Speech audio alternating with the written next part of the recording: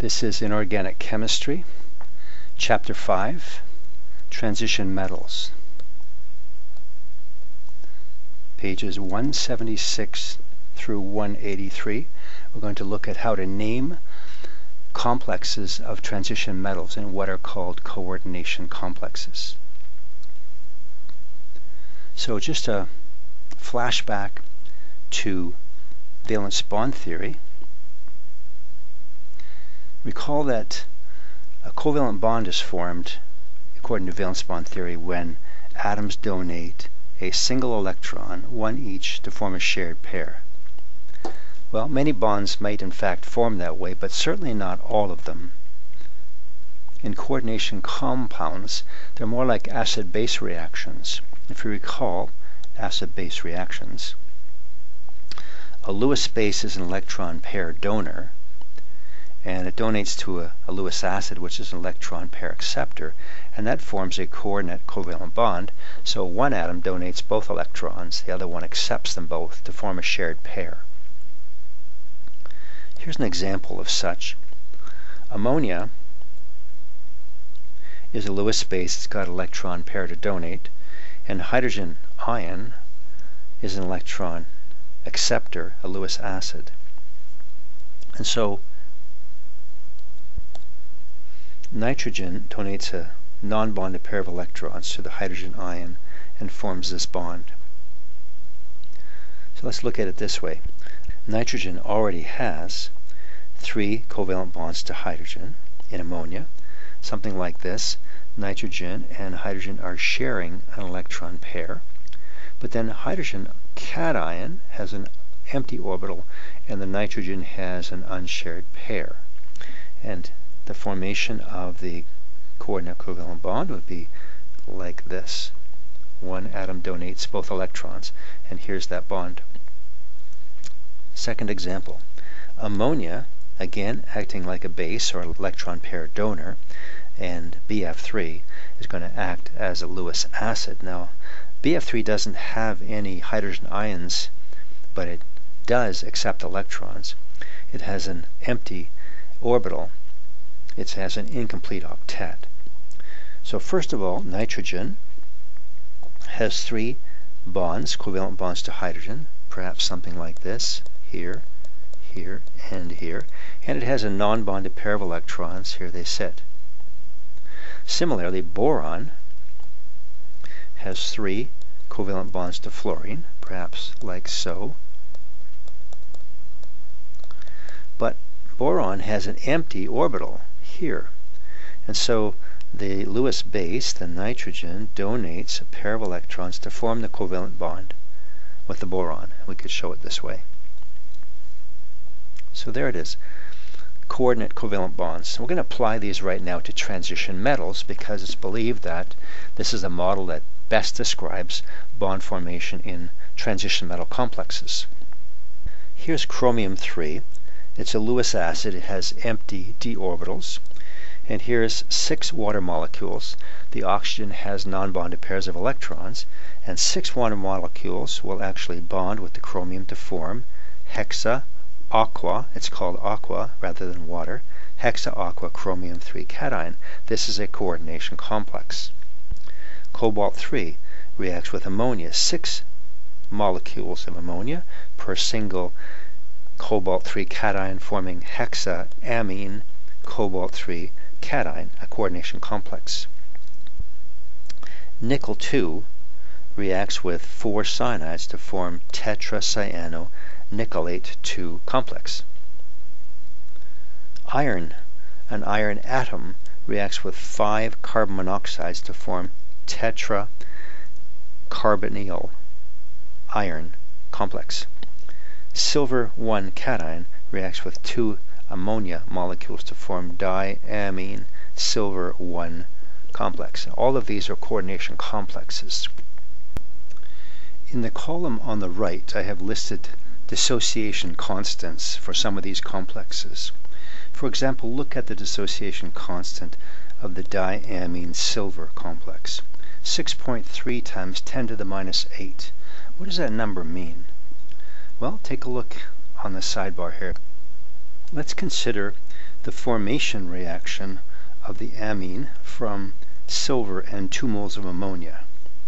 We could write an equilibrium expression for this reaction, the molar concentration of the products, divided by the product of the molar concentration of the reactants raised to the power of the coefficient in the balanced equation. Probably a familiar expression to you. This equilibrium expression is sometimes called the formation constant. Now reactions are reversible. Let's consider the reverse reaction. Let's consider the dissociation of the diamine silver complex forming silver and 2 moles of ammonia. The equilibrium expression for this would be the product of the molar concentration of the products raised to the power of the coefficient in the balanced equation divided by the molar concentration of the reactants. The equilibrium expression for this is sometimes called the dissociation constant because it gives an extent to which the complex dissociates. The value is 6.3 times 10 to the minus 8 in this case. What does that mean? Well, it means that that dissociation reaction does not proceed very far. It means that there is very small concentration of dissociation products and a very large concentration of undissociated product, which says that these complexes are in fact very stable. Look at some of the other ones. Very small dissociation constants, meaning that these are in fact very stable compounds. Let's look at some nomenclature. So Lewis bases, anions or molecules, bonded to the central Lewis atom are called ligands, and the word ligand in Latin means to tie or bind. I have a definition over here. In English we have ligament. Ligaments are connective tissues that join bones or cartilage together. Hence the word ligand is something that is an electron donor that forms the bond that ties the coordination complex together. Now charged coordination complexes like this one here, diamine silver, will also have counter ions associated with them. You can't buy a jar of just a cation or just an anion. They always come in a matched set such that the total charge is 0. For example, what you might purchase is diamine silver nitrate. The anion is the counter ion. Now counter ions are ionically bonded, and when dissolved in water, the nitrate ion, the counter ion, will separate from the complex. But the two nitrogen amines ligands are firmly bound to the silver ion by covalent bonds, so those won't separate on dissolving. The number of atoms bonded to the central atom or ion in a coordination complex is referred to as the coordination number. In the example above, silver has a coordination number of 2 since there are 2 pairs of electrons donated to it. And coordination complexes occur with coordination numbers anywhere from 2 all the way up to 12, although 2, 4, and 6 are most common. Now you ask, are in fact coordination complexes important? Well, indeed they are. For example, hemoglobin, kind of important stuff. Blood protein is a coordination complex involving iron. Vitamin B12 is a cobalt coordination complex called cyanocobalamin. Thialocyan, blue, is a copper complex dye used in the manufacture of blue jeans and inks.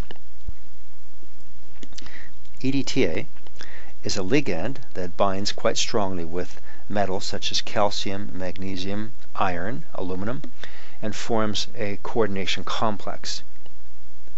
Now this reagent is used in the lab in determining water hardness, and it's used in industry and in the home for softening water, removing the calcium and magnesium and iron and aluminum and forming these coordination complexes that are soluble. An antidote for some metal poisonings is British anti-lewisite, and it forms complexes with arsenic, mercury, and chromium that someone may have been poisoned with.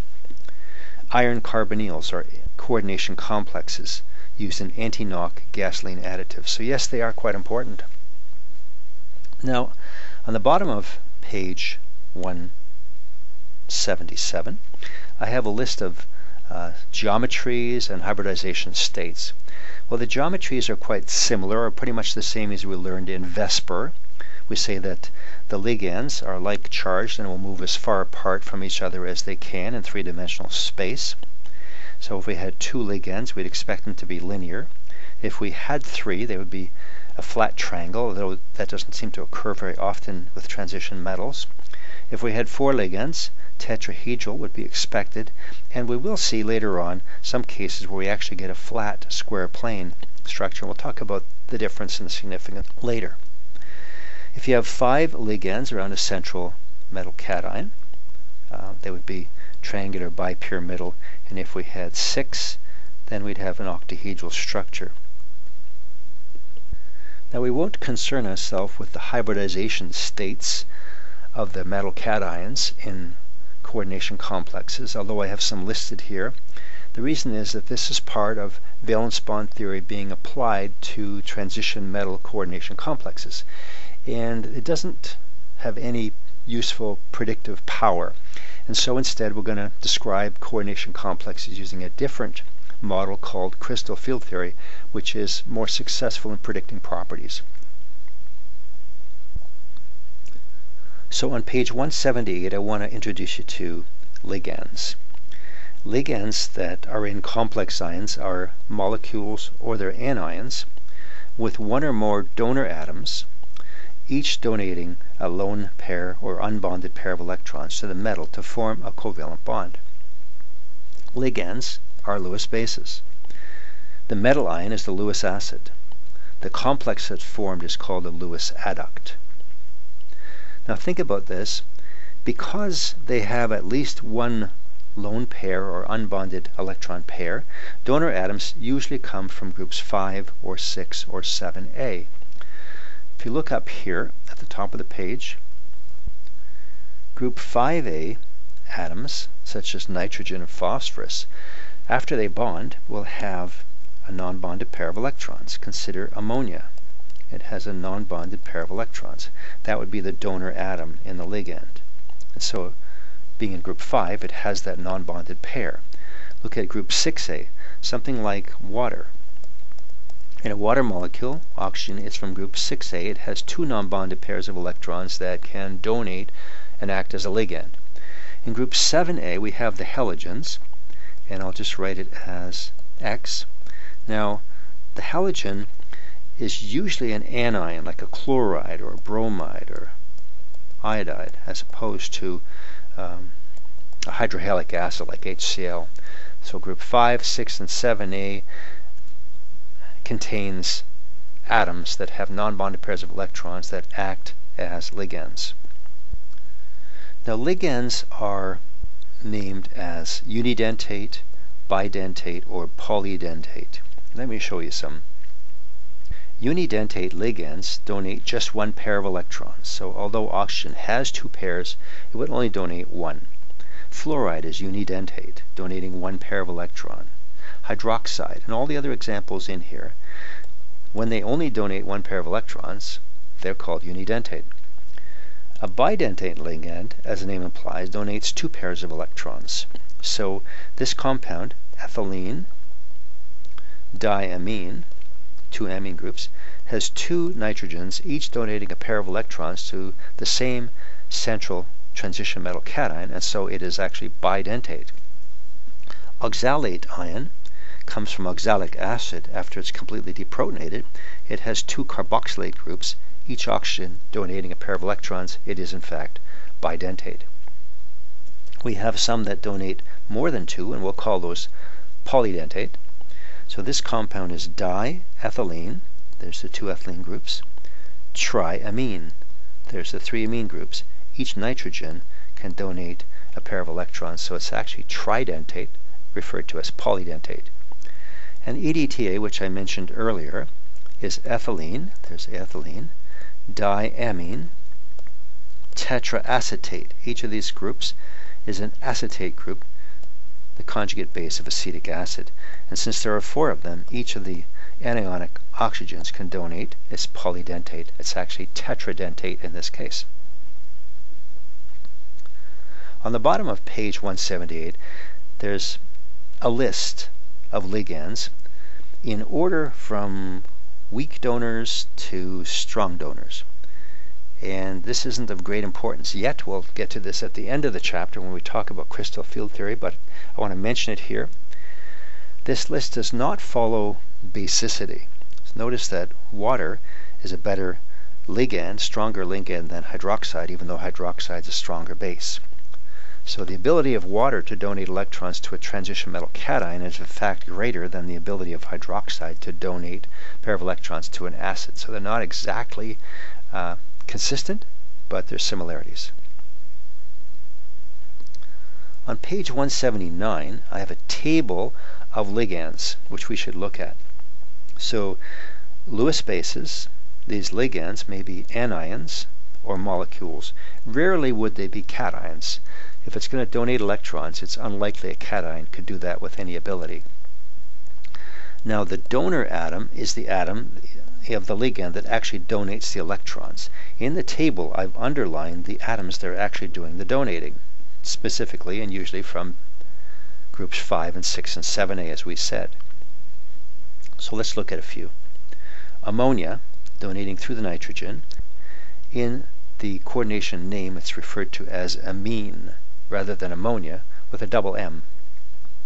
Water, donating through its oxygen, is called aqua. Carbon monoxide is called carbonyl. Phosphine is called phosphine. Nitric oxide is called nitrosyl. So kind of odd names, but you can just look these up as you need them. Next, we're going to look at some anions, and you'll notice that the anions names are truncated and end in O. So nitrate is nitrato, and amide is amido, and oxalate is oxalato. Another notice here, we see an asterisk. Now an asterisk implies or tells us that the ligand is actually bidentate. So oxalate has 2 carboxylate groups, 2 oxygens that donate a pair of electrons, so it's bidentate. The same is true of carbonate or carbonato. It is bidentate. Now oxide, which is simply O-2, called oxo, and it actually is bidentate. Even though it's a singular atom or ion, it can donate 2 pairs of electrons, so it actually is bidentate. Chloride is called chloro, fluoride, fluoro, cyanide is cyano, hydroxide, hydroxo. Then we have nitrite, nitrite. Now nitrite, NO2-, can actually donate through the nitrogen or through the oxygen, and it's named differently. So when nitrite donates through the nitrogen, it's referred to as nitro, and in formulas it's written NO2. But when nitrite donates through the oxygen, it's named as nitrito, and the formula is written ONO. Sulfate is sulfato, and notice that it is bidentate. Thiocyanate is thiocyanato. Thiosulfate is thiosulfato. Notice it's bidentate. And finally, pyridine, C6H5N, is simply pyridine. One more term before we start to name these. Coordination sphere. The coordination sphere is the metal and its ligands, but not the uncoordinated counterions. So, for example, in this compound, hexaamine cobalt 3 chloride, it's the hexaamine cobalt 3 that is the coordination sphere. It's the part that contains the transition metal, not the chloride. Now what follows are a series of rules for naming coordination compounds, and this is a great reference for you to use when you're doing the test, but it's a bit overwhelming, I've found, to just read through them, so I found it better to approach it a little differently. We'll break it down a bit. So here on page 180, I want to point out to you that there are in fact 3 different kinds of coordination complexes. There are cationic coordination complexes in which the transition metal is in the cationic coordination sphere. There are neutral complexes. In fact, they are neutral. The total charge is 0. And there are anionic coordination complexes in which the transition metal is part of the anion. And there are slight differences in naming anionic complexes compared to the first 2. Again, the rules that follow are great references, but I'd rather present this just teaching it as I go. So if you go to page 181, we'll work through some examples here.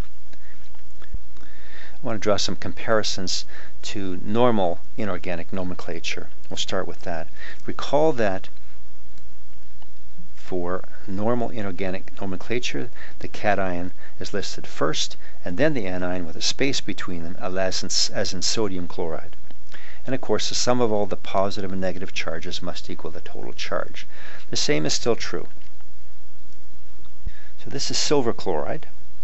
Its name, this is not a coordination complex, it's simply inorganic nomenclature. The name is silver chloride. Now, silver has a charge of +1, but it's always and only +1 as a cation, so we're not going to name it any more than we'd call sodium chloride, sodium 1 chloride. If there's only one oxidation state for a cation, it is not listed. The same is true for coordination complexes. This next compound is iron chloride, but in this case iron has more than one oxidation number, and so it must be stated because there is more than one kind of iron chloride. So the total negative charge is -2. The total charge on the compound is 0 because it's an invisible 0. The iron therefore must be +2, and we'd name this as iron 2 chloride. The next example is simply ammonium chloride. Ammonium has a charge of always and only +1, so it's not stated. It's a complex cation. Here we have our first coordination complex. Cation first, then anion. So when naming these complexes, the ligands, although they're listed after the metal in the formula, the ligands are always named first. And when they're the same, we use a prefix. We would never say mono, but we do say di if there's 2, tri if there's 3, and so on. So in this case, this is di, and the ligand name for ammonia is amine. Double M in amine. Then silver. There's no space between the ligand and the metal name. Diamine silver. Then there's a space, and we follow it by the anion name, which is nitrate. So it's not unlike what we saw up here, silver chloride, diamine silver nitrate.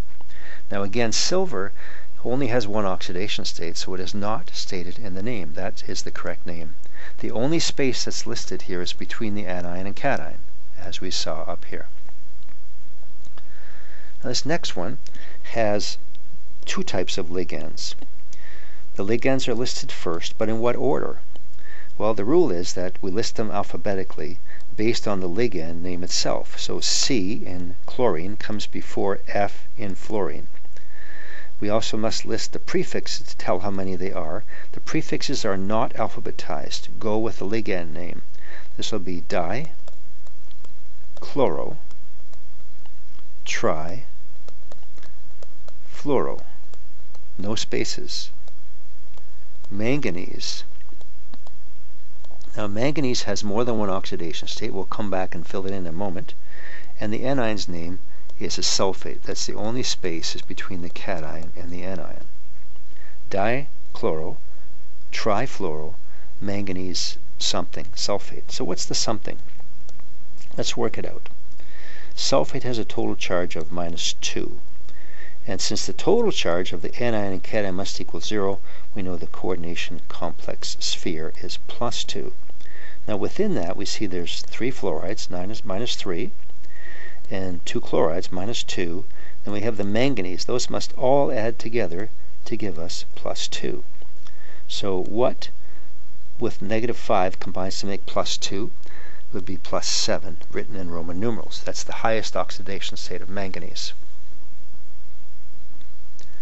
Let's try it again. Notice what I've changed up here is the number of chlorides and fluorides. This time we have 3 chlorides. This would be trichloro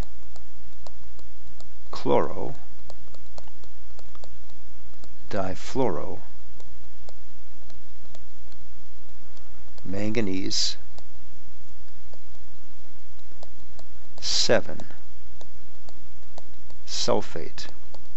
I just want to emphasize that the ligands are alphabetized based on the first letter in the ligand name. C comes before F. The prefixes are not alphabetized. Even though T wouldn't precede D and di, they're not alphabetized. Next example here. We have 2 ligands again. Ligands are listed first. Do you recall the name of water as a ligand? You can look it up in the table at your convenience. It's aqua. Dichloro.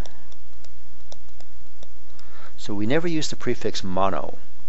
If there's only one, it's simply not stated. So it's aqua, dichloro, iron, something, chloride. What's the charge on iron? Well, the total negative charge is -1. Therefore, the total positive charge must be +1 because there is no charge shown in the complex, so they must add to be 0. Well, let's break it down. Within the complex, we have -2 for the chlorides, nothing for the water. Iron plus -2 must add to +1. So therefore, iron must be +3. That's its highest oxidation state. There's one other thing I want to point out to you here, and that is that water is written in parentheses. This is unusual. Think about this. If you have sodium hydroxide, hydroxide is a polyatomic ion, but we do not use parentheses on it, right? It's just NaOH. Now, if you have more than one of a polyatomic ion in regular inorganic nomenclature, we would put parentheses around it. Not so in transition metal coordination complex formulas.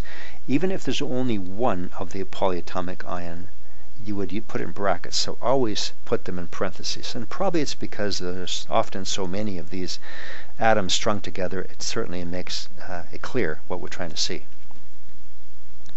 Okay, the next example has oxide as an anion, but it also has oxide as a ligand, and the names are different.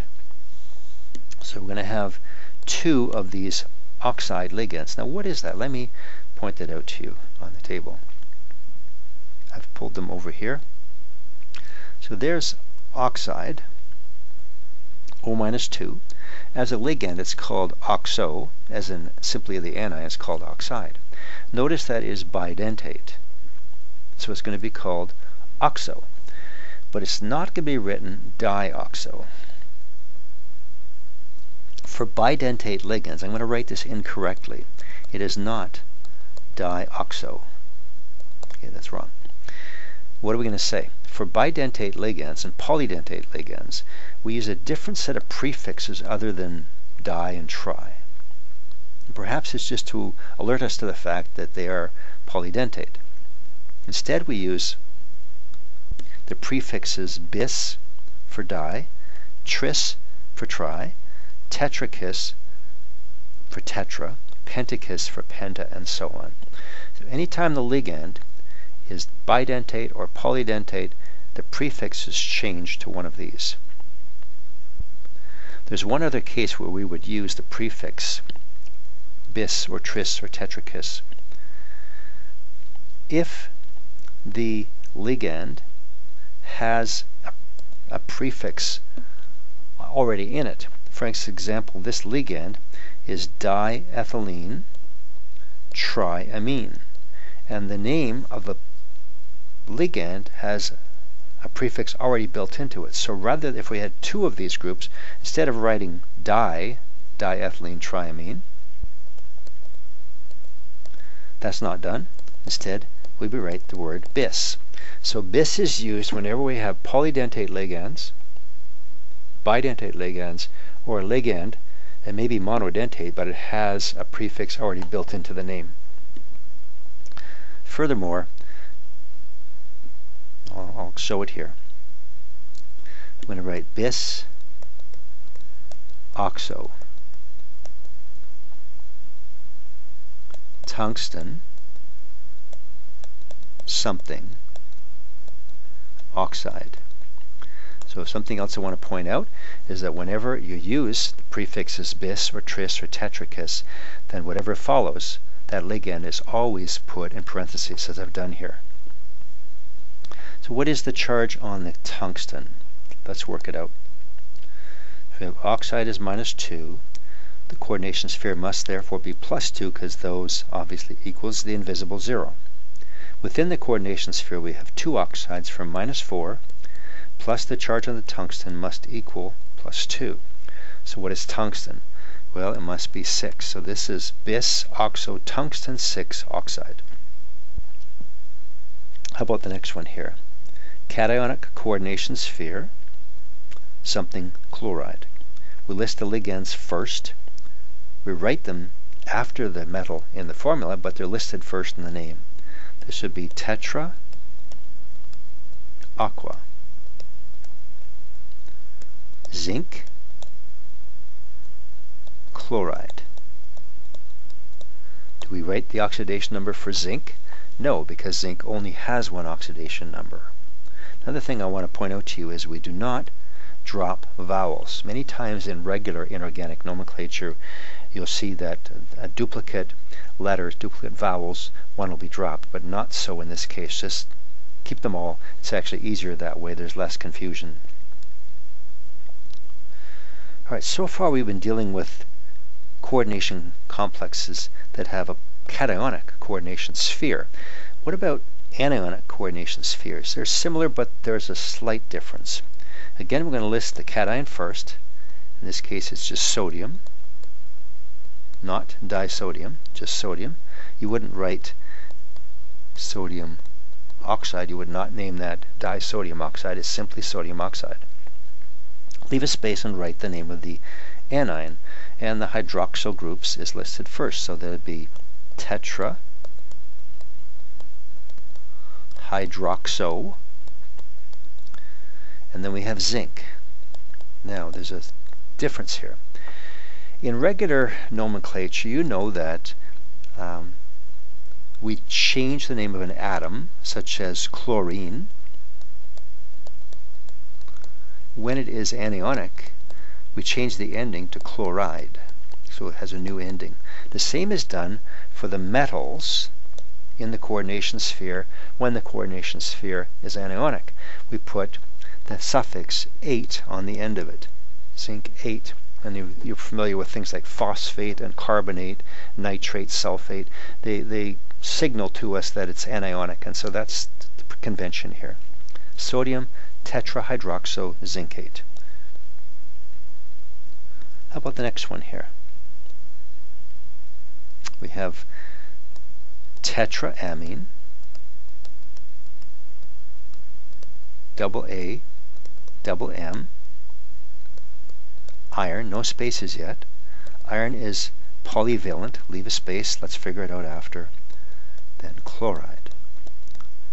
So what is the charge on the iron? 3 chlorides minus 3, coordination sphere must be +3. The ammonias are 0, and the iron therefore must give the charge of +3, so that's tetraamine iron 3 chloride. Let's look at it again, but now the iron is in the anionic sphere. Cations listed first, that's sodium, space, tetrachloro. Now, are we going to write iron? Let me write it down, but don't write this yet. Iron 8. Ooh, that's difficult to say. Turns out there are 6 metals whose names are clumsy or awkward, and in those cases we use the Latin name for the metal rather than the English name, and in this case ferrum is the Latin name, so this would be tetrachloroferrate, followed by the charge. I'll come back to the name in just a second. Let's finish this up. Sodium is +1. Anionic sphere must add to be -1. 4 chlorides, -4, plus iron adds to be -1. What is iron? +3. So we have sodium tetrachloroferrate 3. So how do you know which metals keep their English name and which change the Latin name? Well, there's a total of 6 of them, and I'm going to scroll back up a couple pages to the screen that has those listed. And you'll have this available on a test, so you just need to remember to look it up. Here they are. This is rule number 7 regarding naming coordination complexes. All right. So here we have, for anionic complexes, the suffix -ate is added to the end of the stem of the metal name, so zinc becomes zincate. Latin names of metals are used when English names are clumsy. For example, ferrate, not ironate. Plumbate instead of leadate. Stannate replaces tinate. Orate, not goldate. Argentate instead of silverate, and cuprate, not copperate. Those are the only 6 that have special Latin names used. The other ones you simply truncate it at some point and add an ate ending. When is that done? Only when the metal is in the anionic coordination sphere. If it's cationic, use the regular English name only. Alright, so how about the next one? Cationic coordination sphere. Ligands listed first. Di. Cyano is the name for cyanide. Gold, not orate. Gold is in the cationic coordination sphere. Use the regular English name. Gold has more than one oxidation state. We'll figure it out in a second. Leave a space and write the anion chloride. Okay, so what is the charge on the gold? Chloride's -1. Therefore, the cationic coordination sphere must be +1. Within that sphere, we have -2 for the cyanides, plus the gold must add to be +3. So what is gold? It's going to be +3. This is dicyano gold 3 chloride. Now we have gold in the anionic coordination sphere. List the cation first, potassium. Leave a space and write the anion. List the ligands first. This will be tetracyano. Now because gold is in the anionic sphere, we have to use its Latin name, which is orate. And gold has more than one oxidation number, so what is it in this case? Potassium is +1. The coordination sphere is anionic, it's -1. Within the sphere we have 4 cyanides plus gold adds together to give -1. Therefore gold again is +3. Potassium tetracyanoorate. Here we have cationic coordination sphere.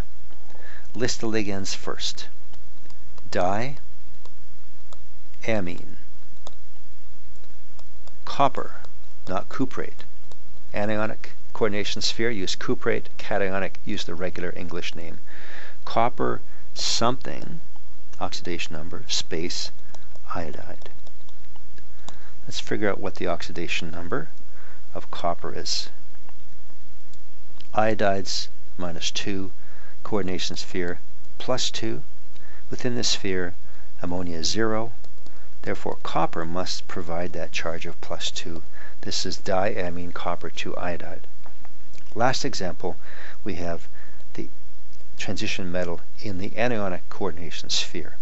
We list the cation first. This would simply be lithium, space, anion. What's the anion? Tetracyano. We have to use the Latin name for copper. That would be cuprate. And copper has more than one oxidation state. Let's see, lithium, there's 2 of them is +2. The anionic sphere has a charge of -2. Within the sphere there's 4 iodides. Copper plus a -4 must be equal to -2. Therefore, what's copper? It must be +2. So lithium tetracyanocuprate. That's probably enough examples to show you how to name coordination complexes. So on page 182, there are a series of examples of how to write formulas and how to write names. There's a few rules at the bottom which are worth your reading. Here's some more examples. The answers to these are given at the very end of the chapter. On page 183 is another page of problems for you to work on if you need to practice, and also the answers for these are given at the end of chapter 5. And that concludes this chapter on naming transition metal complexes.